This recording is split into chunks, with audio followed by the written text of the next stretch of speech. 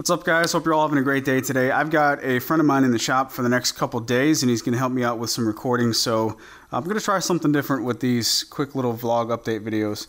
Speaking of update, I'm working on this sofa table. I'm taking my sweet time on it, but I should be completing it today or tomorrow. And this is an ambrosia maple base. It's upside down, obviously. And the top is over here. It's going to be solid mahogany top, and then the trim, which will be on this layer right here, again this is upside down, is going to be a thin piece of mahogany, very similar to my dining table.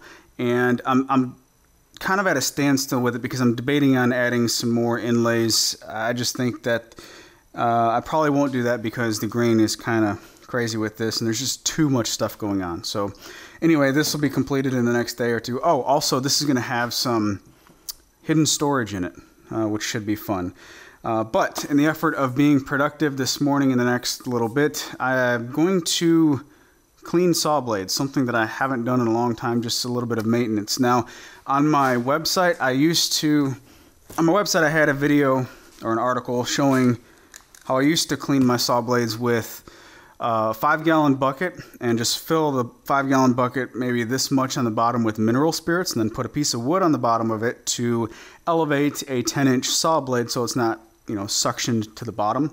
And if I used the dado stack, then I would just take my normal saw blade and set it in that bucket, and when I take it out, clean it kind of thing. But that just got a little bit cumbersome and less convenient. So about a year or two ago, I found this stuff. It's CMT Orange Tools Formula 2050, really good cleaner, and it works really well. So I'm going to use this to clean all of my blades this morning.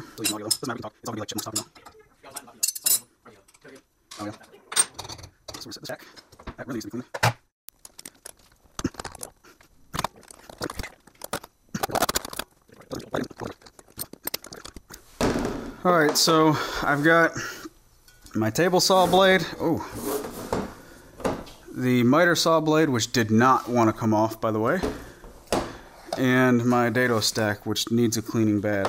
And for whatever it's worth, by the way, this is a Forest Woodworker 2 40 tooth blade for my table saw. This is a Irwin Marples, I forget how many teeth it is, like 100 teeth cross-cutting blade for the circular saw, or the miter saw. And I've also used the SawStop titanium blades in my table saw, and I can't tell the difference between the three. The more expensive Forest Woodworker, the SawStop Titanium series, or the Irwin Marples. Those are the three different brands that I've used. Alright, so this stuff, all you gotta do is spray it on there and let it soak. And I'm not using paper for something to keep the crap off my workbench. I'm using this piece of plywood because paper will just disintegrate. I've already tried that before, and just becomes a mess. And I'll flip them all. Just from the, see how much that's cleaning already? Just from spraying it, not scrubbing it at all, it's already starting to loosen up. This is some really good stuff. Let's see. This stuff is also non-toxic, non-flammable, and biodegradable, so you don't have to worry about wearing gloves or anything. That's one of the other reasons why I stopped using mineral spirits.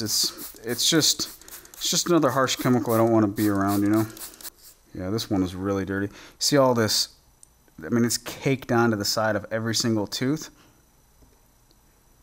And the dirtier the blade, the poorer the performance, obviously. Most of the time when people think that their blades are dull, I guarantee it's probably a matter of it just being dirty and you need to clean it more than you need it sharpened. But a little brass brush.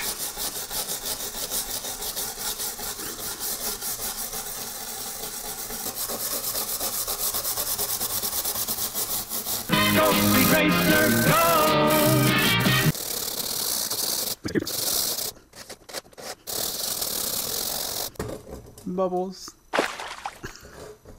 On these larger teeth dado blades, the sides clean up really well, but there's still some crap on the cutting face because there's so much surface area. So for these, I still want to scrub the face of the tooth. And I lost my audio right here, but basically what I was saying is for this particular product, you don't rinse it off, you just wipe it off because the product itself is a rust inhibitor and a corrosion prevention. So don't rinse it off, just wipe it off. So like I said, if your blades aren't cutting that well, most likely they're dirty and not dull.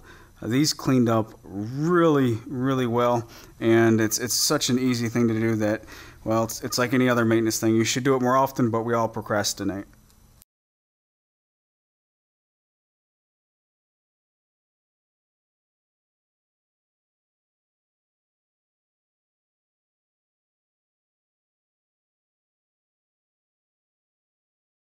All right, that's it for this one. Just a quick little update. I'm going to get this cleaned up and start in on this project, and Jeremy's going to edit this video. So you guys take care, and we'll catch you in the next one.